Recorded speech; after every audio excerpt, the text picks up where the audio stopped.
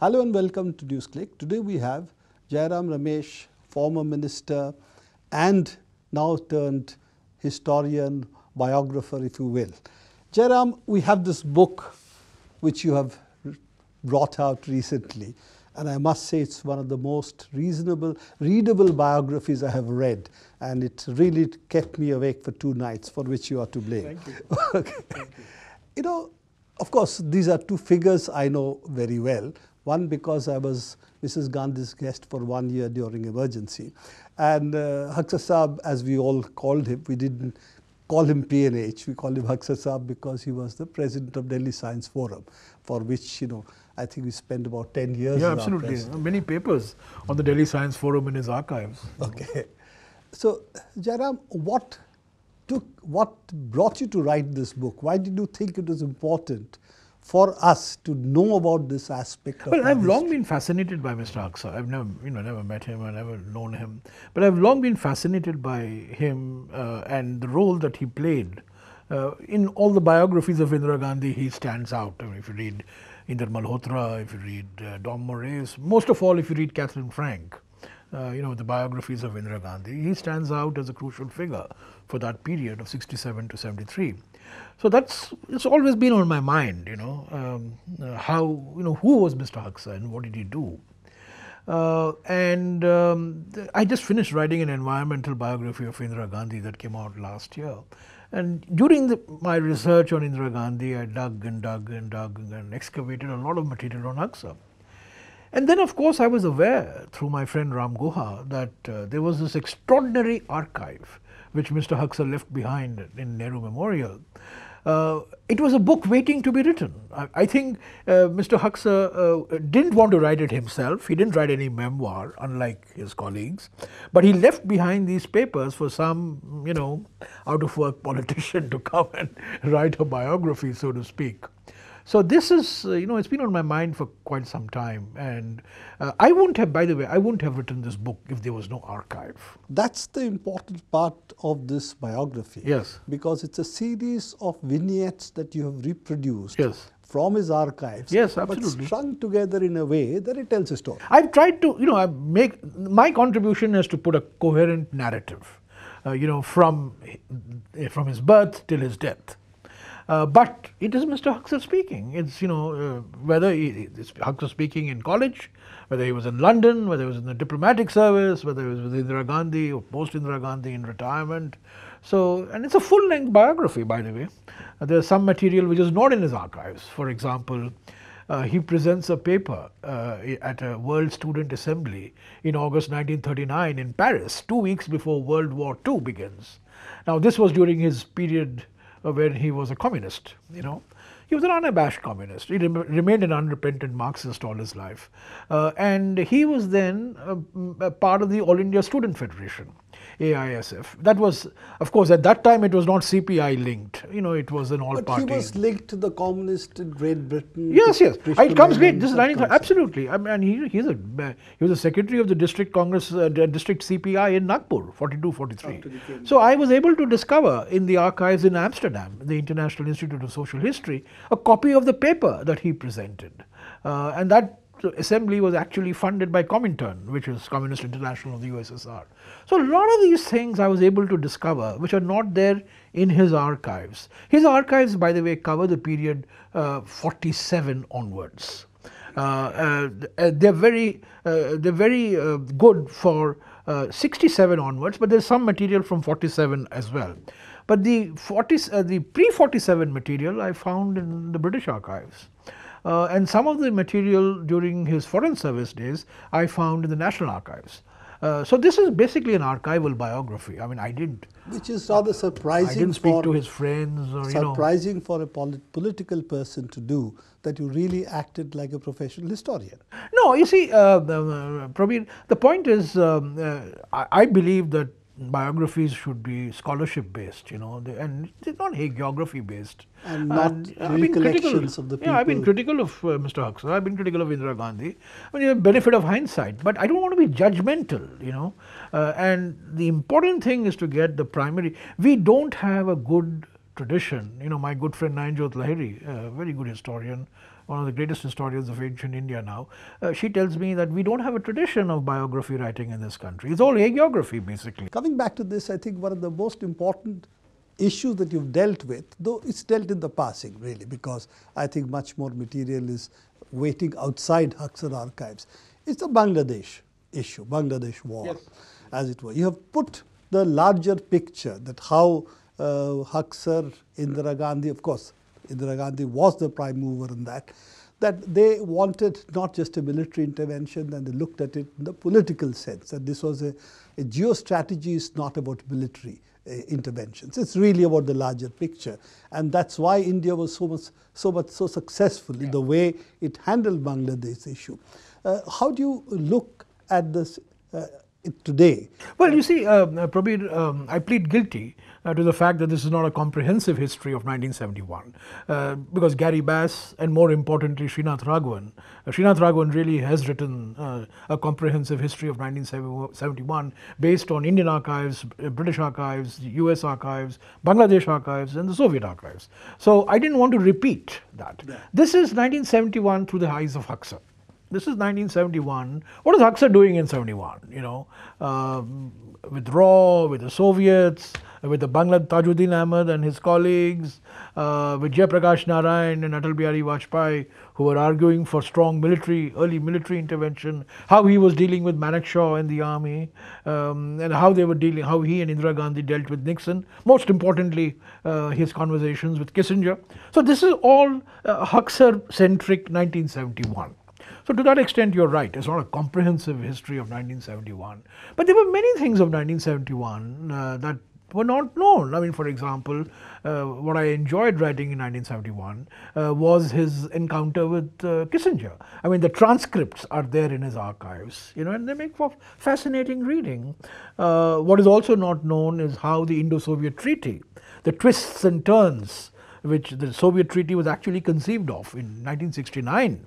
By D.P. Dhar and Marshal Grechko, but you know it was finally signed only in 1971, and that's after Kissinger's you know flight from Rawalpindi to Beijing. The geopolitics changed.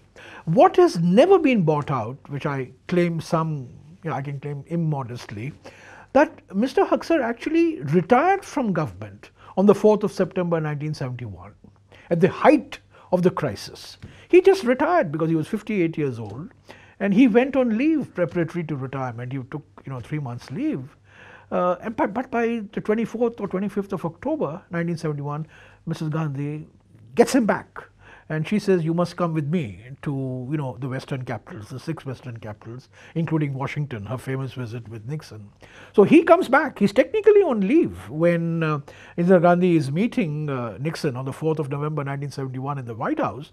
There was Kissinger from the American side, and there was Haksar from the Indian side. Haksar is secretary to Indira Gandhi on leave. He's actually on leave preparatory to retirement. And on the 4th of December 1971, after Pakistan has attacked India the previous night, he gets reappointed as principal secretary to the Prime Minister. So there are many stories of 1971 that have really. He was determined to leave in 1971. So it was not as Mani Shankar claims in the review that it was basically a cloak and dagger act. No, from 1970, from January 1971, he is telling Indira Gandhi he wants to leave. In May 1971, he writes a letter to D.P. Dhar saying that for the next phase of Indira Gandhi, I am not the man. This is the phrase he uses. For the next phase of Indira Gandhi, I am not the man. But then I think what happens is people like D.P. Dhar, Aruna Asaf Ali, Nikhil Chakravarti, Mohan Kumar Mangalam, the left lobby, in a good sense, I'm not using the word lobby in a derogatory sense, the left network prevailed upon him, I think, to stay back. The other part of it which doesn't come through here, but you might have got some archive, you must have seen some archival material in it. I believe in the Prime Minister's Secretariat there was a team which was monitoring continuously the 7th Fleet. And this is what Arundhati. Yeah, I mean, I have, he calls the American charge d'affaires On the 15th of December 1971, and the record of the meeting I was able to get from the archives of the State Department. There are some conversations on that, but the internal military details I did not get into because Srinath has done it. Gary Bass also have done it. I didn't get into that. The exchanges that he and Manekshaw had, the humorous exchanges that they had in 1971, and then after 1971, how Manekshaw, and Haksar, Manekshaw was trying to become field marshal, and that whole episode, all that comes out. Yeah. The other part of the story is, of course, the emergency, as you also have dealt with the passing, the emergency, but more about Haksar and what happens to Haksar. Yeah, as I said, again, this is not about the emergency. It's about what happens to Haksar during the emergency. So it's from a Haksar-centric point of view. And I've actually castigated Mr. Haksar. I've actually said that he may have suborned himself, He may have committed perjury when he went to the Allahabad High Court in February of 1975 and gave testimony on the Yashpal Kapoor affair. In fact, people don't realize that there were 6 charges against Mrs. Gandhi under the Representation of People's Act for the 1971 victory, Rajnarayan. There were 6 charges. Justice Sinha exonerated Indira Gandhi on 4 out of those 6 charges, and she was held guilty on 2 charges. The first charge was that the state government had put up a rostrum and dais for her public meeting, a rather ridiculous and ludicrous charge if you ask me. And the second one was that Yashpal Kapoor, who was her OSD, had drawn a salary for 2 weeks when he was a government servant. On these 2 charges, she was held guilty. Now, Mr. Haksar, as the archival evidence suggests, accepted the resignation was given on the 13th of January 1971, but he accepted it orally. For the next 14 days, Mr. Yashpal Kapoor functioned, but he didn't get a salary. But the written evidence was that the resignation was effective on a written record from the 27th of January 1971. So, I've reproduced what happened in the Allahabad High Court, which I was able to get courtesy Prashant Bhushan, whose father was appearing for Rajnarayan, and he had kept meticulous records. But Mr. Haksar, I think, was I think he was trying to defend Indira Gandhi, frankly. He didn't want her to get into serious trouble. But as it turned out, she did get into serious trouble on the Yashpal Kapoor affair. And that became one of the 2 charges. During the emergency, by the way, he was actually driving from somewhere in Himachal to Chandigarh the day the emergency was declared, the morning of the 26th. He was not there in the cabinet meeting. He may well have spoken out. But would he have resigned on the emergency? I doubt it. I mean, I raised that question. No, I think his loyalty, public loyalty was such that he would not undermine her with a resignation. He differentiated the personal, that's why even though the Pandit brothers were raided in the middle of July, he continues, and then he comes and tells his wife, I sat through the cabinet meeting and looking at Indira in her face, and she avoided my gaze. So the issue for him was the role of a public servant, yes, absolutely, as distinct from what his personal views and emotions would have been on the he played what I was surprised to discover, he plays a very important role in the announcement of the 20-point program. In fact, the entire 10 points are from that. 10 points but to be fair again to Mr. Haksar, that was not after the emergency. He had given that note before. No, he had given that note before the emergency, but she used it. She used it, yeah. No, but you are also said that the basic rupture started with Sanjay Gandhi 68. Right from England. Actually 65, because when he was local guardian to Rajiv and Sanjay Gandhi, he was able to build a rapport with Rajiv Gandhi, and that rapport extended till 87.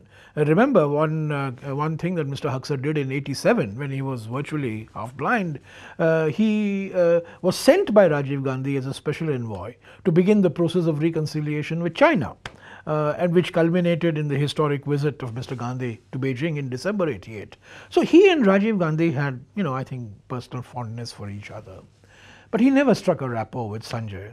And that, I think, tension was evident. And in 1968, when Sanjay Gandhi's dreams of becoming the Henry Ford of India, get unveiled, I think Mr. Haksar hits the ceiling and tells Mrs. Gandhi, for which I have actually found written evidence, that India does not need passenger cars. India That's needs a political position at one level. But I think the bigger issue for both Sanjay Gandhi, Mr. Haksar and the Prime Minister was that it's going to compromise the Prime Minister. No, I'm coming to that. There were two reasons. I'm coming to that. You preempted what I was going to say. The first reason was that India does not require passenger cars. It requires an efficient public transport system. If at all, we need to produce more scooters, and that's how Scooters India, was established. So that's the one ideological objection he had. But the second objection is that the Prime Minister's son should not be sitting in the Prime Minister's house, living in the Prime Minister's house, and having these contacts with all these less than desirable characters, to build the car. If it's a business proposition, it should be done independently. So that, I think, the first one could have been handled. But I think the second one was something that upset the equilibrium.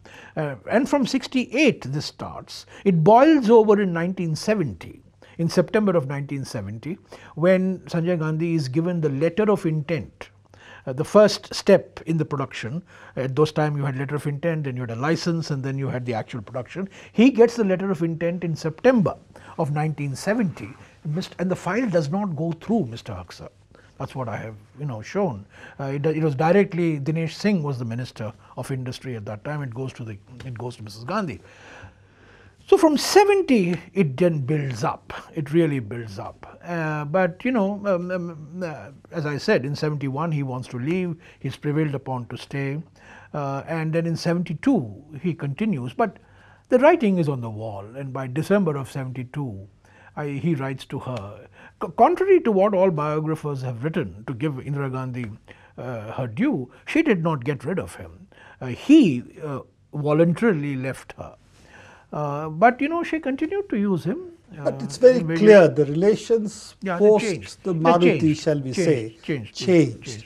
And no, it was not just Maruti, Prabir. It was also the magnificent victory that Indira had in the March 1971 election, the victory over Pakistan in 71, where she is hailed as Durga by no less a man than Dr. Bihari Vajpayee. So, Mrs. Gandhi she was no longer the cautious, tentative Indira Gandhi who needed Haksar, the ideological and moral compass. This was an Indira Gandhi who had won 2/3 majority from the Indian people. She had won a magnificent victory over Pakistan. I asked Haksar Sahib this question. Yes. Why did she call for the elections? Because opposition at the time had really sort of decided that they were no longer going to be able to do anything. Their organizations had been broken. The left was building an underground organization, but everybody thought emergency was here to stay for about 10 years, 5 years, 10 years. As I said, I was then still her guest, so I remember those conversations. And I don't think people expected the elections to take place so quickly. And when it did take place so quickly, there were actually quite a lot of debate whether they should participate or not, because the expectation was that she would actually win. And I asked Haksar Sahib this question, why did she declare elections? She said, well, she didn't win in the South. There's a lot of her advisors were right in thinking there was a lot of support for the emergency, except that in different parts of the country, the responses were very different. Well, I have discussed this at some length. And my view is that Bhutto's calling for elections in Pakistan was an important factor in getting Indira Gandhi to declare elections in India. She could not be less democratic. How could Pakistan have elections and India not have elections? If you look at the timing, her timing, announcement of the elections of 1977, a few days after Bhutto's announcement, a few days. So you think it goes back to Oxford days? I'm joking. No, I don't think they knew each other. I mean, although they struck a good rapport in 1972 in Simla, they did strike a good rapport in this thing. And in 1973, when Haksar and Bhutto meet, they exchange warm words on Indira Gandhi. Incidentally, Bhutto is a peculiar individual. I discovered, which I have not used in this book, thanks to Shankar Bajpai, who shared with me an extraordinary document that Bhutto wrote at the death of Nehru in 1964, and it was immediately suppressed. But Mr. Bajpai got a copy, and I discovered actually this copy in the Haksar archives. Then I asked Mr. Bajpai, because it was sent to Mr. Haksar by Mr. Bajpai, and it's an extraordinary document. If you read it, Bhutto is actually praising Nehru for many of the things that Mr. Nehru did: secularism, democracy, parliament, planning, all these things. He was critical of India, but his admiration for Nehru comes out. So, going back to the story, I think Bhutto's announcement of elections in Pakistan cannot be ignored in any calculus that we do on why Indira Gandhi called for elections. The story is that Mr. Sanjay Gandhi didn't want the elections to be called, and yet she called for the elections. Basically, maybe she was convinced in January, although the evidence seems to suggest that by February or March, after the campaigning in North India, it had become clear to her that she was going to lose. Yes. She was going to I think January the expectation was different. Yes. By February, March, everybody was surprised with the reaction. Two things happened in February, Probir, if you recall. Two things happened in February 77. One is that Jagjivan Ram and Bahuguna formed the Congress for Democracy. That was a big dhakka. In fact, Haksar meets Indira Gandhi the day the CFD is formed. And I've recorded that conversation, which is there in Gujral's diaries. And the second thing that happens is Mrs. Gandhi starts campaigning in North India. And it's very clear. The writing is on the wall. I think the result of March 1977 may have been a surprise to her advisors, but it was not a surprise to Indira Gandhi. Last question. By the way, one small point on this election. In November 1979, Haksar writes a letter to Arjun Sengupta, who was there in Oxford, that Indira Gandhi is going to come back with a bang. I've read that letter. Remember, yes, I mean, nobody expected her to come back in January 80. In fact, Prannoy Roy and Ashok Lahiri made their name because they were the only guys who They were... predicted, I think, they were first ones to predict. They were the first ones to predict an overwhelming mandate. Yeah. But in November 79, Mr. Haksar writes to Arjun Sengupta saying there is no way Mr. Gandhi is going to come back with a bang. Last question to you. We have to evaluate Haksar's role in Indian history. Do you think this book, in fact, brings out today, for a generation which never knew Haksar, that this brings out some of the elements that we need to take into account for evaluating his role? Well, certainly. I think, Mr. Haksar was a man of his ages. I mean, he was an unrepentant Marxist. He was a strong ideologue, strong votary of the public sector. He wanted scooters to be manufactured in the public sector. That's why Scooters India was set up in Lucknow. The problem was where it was set up. Yeah, and it really didn't take off. Yeah, it didn't take off, but it got established. Yeah. He picked up a huge battle with Ashok Mehta on ONGC, on Bombay High. They wanted to go with Tenneco, which is the American company, but he fought for ONGC, and that's how ONGC emerged as a big company. He was an unabashed champion of the public sector. Shall I, the continuation of this question, do we miss people in the government of his cloth? 100%. That is 100%. what we don't have I today. think the greatest quality that he had, just the epigraph. I just want to read only the epigraph. When shall loyalty unshaken and candid truth ever find a peer to him? This is from Horace, in ancient Latin. I think you need people at the top who have the courage of their conviction to speak their minds, irrespective of what the consequences may be, who are open to different points of view. By the way, Mr. Haksar may have been an ideologue, but he listened to different points of view. Distilled it, gave it his own color, but he gave a sense of that people were being heard. At the top, every prime minister requires a Haksar. Every prime minister, every leader, everybody, who goes in public life. because flattery and sycophancy comes naturally in our culture, right? Also, the other thing about Mr. Haksar, which I think we have lost, the loyalty to the written word. As you said right at the beginning, we are an oral culture. The difference between Brijesh Mishra, who is the only one who comes closest to Mr. Haksar as Principal Secretary, Mr. Brijesh Mishra did not leave behind a written record like Mr. Haksar has, which is very important. You know, he would jot down everything, he would write his notes, he would write his letters, you know, and thankfully they are all now in the public domain. Thank you very much, Jairam, to be with us. Thank you. And we hope that we will encounter you in NewsClick on many other issues where we agree as well as disagree. Thank you. This is all the time we have in NewsClick today. Keep watching NewsClick and also visit our website and YouTube page.